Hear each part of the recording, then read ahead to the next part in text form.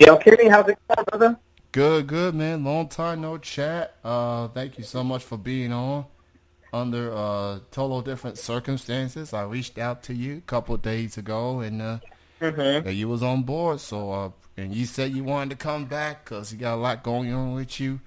Uh, Yeah. so congratulations on the album, The Mood.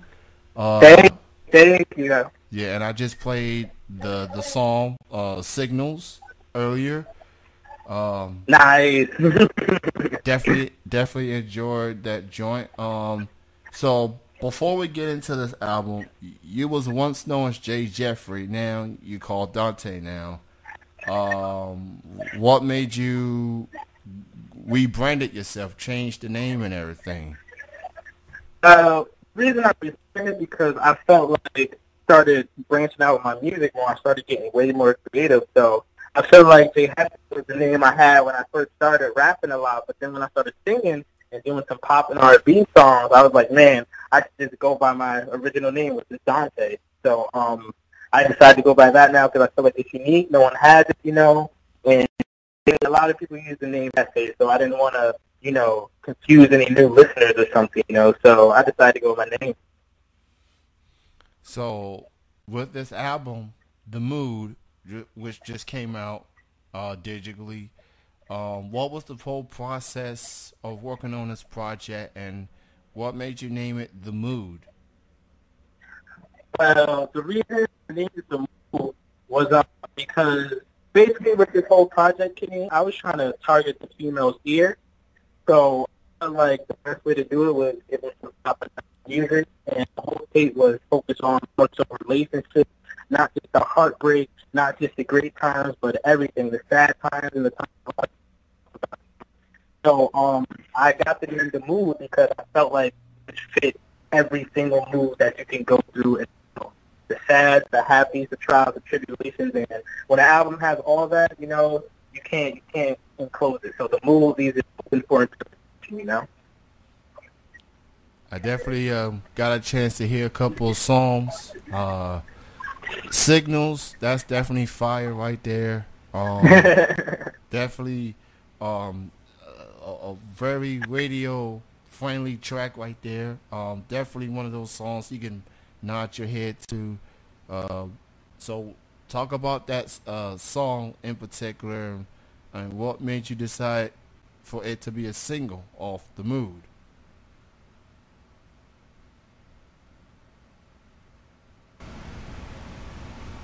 Dante, are you there? Oh, I think I just lost him. I think I just lost him. Hold on, let me get him back on here.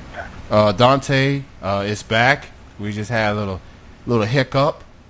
Sorry about that. Yeah. So as I was saying, talk about the song "Signals" and what made you decide for that to be a single.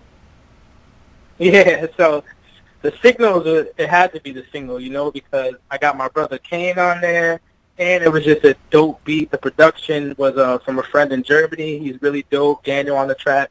So once we had the mixture and it was all good vibes and stuff, Daniel sent me the beat. Me and Kane went into the studio the same day, and it was just like magic. I was like, wow, this could really be something. And it was at a point where I had about like half the album done, and I knew like 6 songs in. This was a single. I got to put it first. This is the intro, and it kind of helped me make the rest of the album. You know what I mean? So that just had to be the one. It was super fan friendly.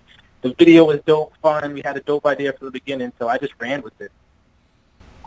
For those just tuning in, this is Chilling with Jeff McKinney C on TMV Cafe. I'm joined with the artist formerly known as Jay Jefe, now go by the name of Dontae. New record entitled The Mood, available digitally all over the internet, all over the big Yes. names, SoundCloud, Spotify, Tidal, Apple Music, Everywhere. everywhere, literally. So, as far as you and the direction that you're going, what has been the reaction that you've been getting from your Jay Jefe fans since this transition that you're going through, and the new fans that have got a chance to listen to your recent music? What has been the reception you've been getting since this whole transition.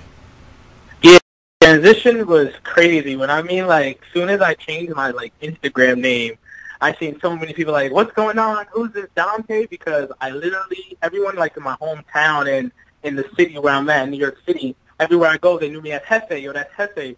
The guy right there with the nice hair, that's Jefe. So everyone called me Jay Jefe out here. And then I was like, man, everyone's calling me Jefe, but they're like, yo, who's this Dontae guy? Who's this Dontae guy with your song, you know? And I'm just like, nah, man, that's still me. I'm still the same. My new fans are awesome that just are coming along. They love the whole scheme of things. And when people call me Jefe around new people, they're like, wait, who's Jefe? Oh, you mean Dontae. So the two usually connect. But the reception, I would say, is definitely good. It wasn't bad. It was more surprise than anything because everyone thought Jefe was a cool name. But it was definitely good reception. So I've been retweeting your music. You know, Yeah. I tend to do that at times. And like I was like, wait a minute, this guy he does look familiar. And then I went to your Twitter profile and it says Jay Jefe, and I'm like, oh, he name change, okay. Yeah. So I was like, okay, I recognize the dude now. So yes. So you know, anytime you go through a name change, you know, it's, you know, things like that can happen. People wonder, where'd Jay go? He stopped music? Name exactly. change? You know, but you know, it is what it is. You know, it is what it is. So it was just more of a growth thing for me too. You know. Absolutely, growth. You know, people, you know, feel the need. Like, people may like what they're doing at first, but there's always more that, you know, that you can look into. So exactly. So congrats on this project. Thank you. Congrats on everything. The Mood by the homie Dontae, available digitally right now. And since this is the first time I'm interviewing you under your name change, and for people that's still kind of like still looking for you, if you will, I want you to go ahead, promote your social media feeds and where people can hear your music, including The Mood. Perfect. So whoever's listening right now, if you want to check out my dope song Signals that my boy Kenny just played, you can go check it out everywhere on all social networks. It's at Dontae Peak. It's DontaeS Peak, Peak. And you can even go check out my website, dontaespeak.com, DontaePeaks. And check me out everywhere. The Mood's available everywhere, man. Apple Music, Tidal, Spotify, iTunes, anything you guys want, man. So go check it out. Just type in Dontae the Mood. Once again, that's Dontae. And that's all you guys got, man. Come hit me up. So there you have it. Go cop the album, The Mood.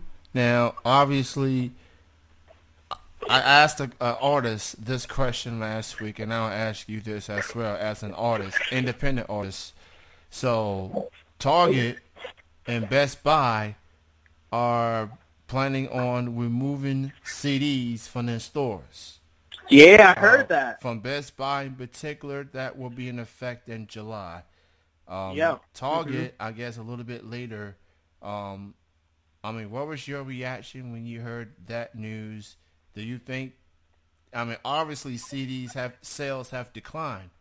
I gave out this stat. In the year 2000, 800 million CDs were sold. 800. 2017, 80 million. Not 80. Oh my God. That is a huge dropout, and what that means that we are living in the digital days. Digital world, smartphones, iTunes, Spotify, YouTube. It's like it just goes beyond the illegal downloading. It just it just means that there are more ways to listen to music, and you know, CDs sales are being effective. Best Buy and Target in particular are seeing this, and that's why they still gonna sell CDs online, but it ain't gonna be in stores. Nope. So from an artist's perspective, what is your thoughts on this? And do you think this could be the beginning of the end of CDs? Do you think they could end up getting the dinosaurs treatment, being extinct, if you will? I think it is at times, truthfully, Kenny. I hate to say it because as an artist, I have yet to even make physical copies of my first album yet, and that stuff, I can't do that. Well, I still could do it, but it's not in the biggest outlets we have. Come on, Best Buy, I'm trying to get my CDs in there so I can go to the store and see my CD in there. It's like an achievement of mine. But now that they're about to stop selling CDs now, I think as an artist, it does impact us a lot. That's another way we can get the money we can get. It's really hard to get money as an artist, so them canceling out one of the biggest outlets ever, it kind of downtoned us a little bit. It's now, what else do we have to go to? But we can't be really upset because we're moving towards the future. It is a digital age, and everyone has an iPhone in their hand. More than half the world have an iPhone in their hand and can stream music right from their palm. And we do get paid all that. Once again, having that physical copy does make a big difference. But we'll see how it goes, Kitty. I'm definitely a little nervous about it, but gotta move to the future. Yeah, that's pretty much what it boils down to. And music is kind of like life. You just gotta adapt to it. And just go on with what's out there right now, putting it out there digitally, and people will wanting to it. I'm Spotify heavy, all of a sudden. Only thing I dislike it is the ads, but it is what it is. But I still can hear the music. But I can understand from new artists of this generation. Been working so hard getting to this point and wanting to put out the CDs, and they can go to a store and see their CDs on the shelf. And now you got Target and Best Buy in particular, one of the biggest retailers in the world, saying we ain't playing the CD game no more. Now and back then, people act like CD prices are high. Like Best Buy, they got some of the top CDs in the first week come out at $9.99. Exactly. So if you are complaining about the CD story and you missed out on $9.99 from your favorite artist, I don't know what to say to you. I don't know what to tell you. So I made the most out of it, and hopefully a lot of people did. But going for 800 million sales in the beginning of this millennium, and now to 80, a big change. That's a big change. Big change. So, and so it's we'll see. Now I want to talk to you some hip hop and R&B generic stuff. Hip hop kind of been up and down. As far as people's listening to it or whatever. Not much has really happened in hip-hop yet. Nothing big or whatever, but, I guess people just keep hoping that these veteran artists from the past that will come in and shine, keep hip-hop alive. But then you got some artists of this generation that's doing their thing. I'm a huge Kendrick Lamar fan. Like, that's my dude. He's dope. Not just because he's a fellow kin like myself, but he's a very talented artist. Then you got J. Cole. And regardless of what people feel about Drake, I like him too. He's a Kentucky fan. Me too. So, that's another reason to like him, I guess. But, with 2018, I don't know. Like, I don't know what the future. I don't know what the future holds, but I'm no Cleo.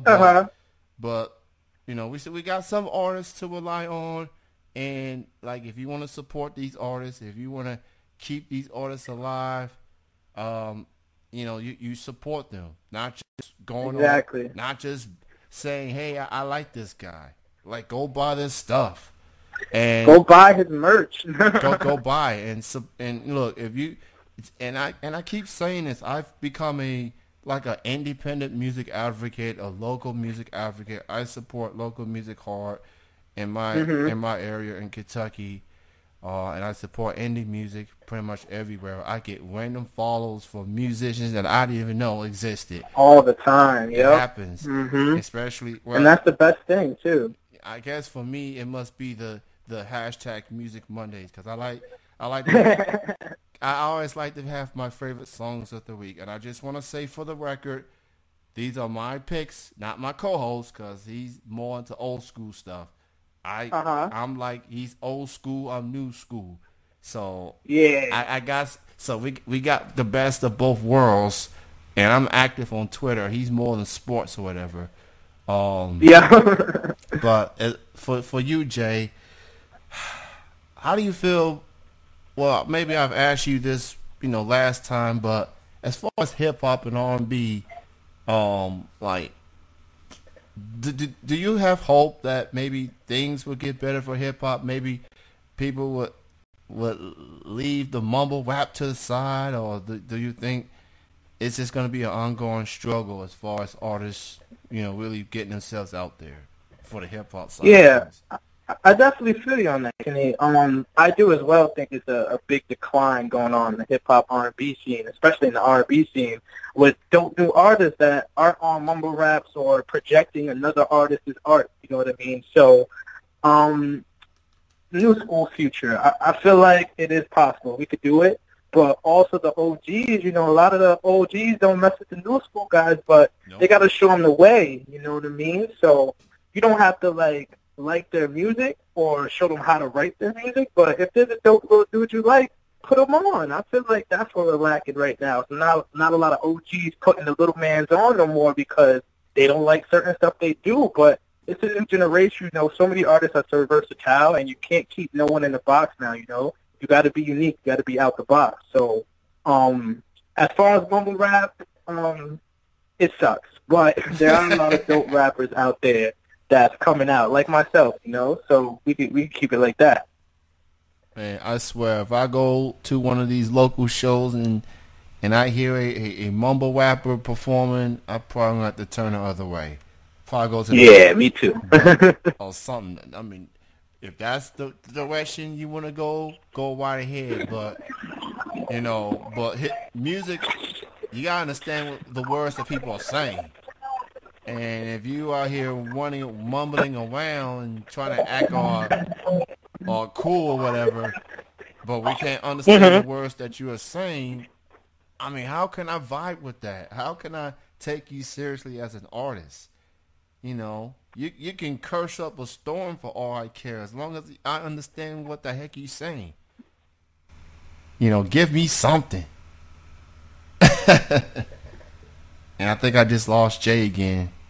But great chatting with the dude. I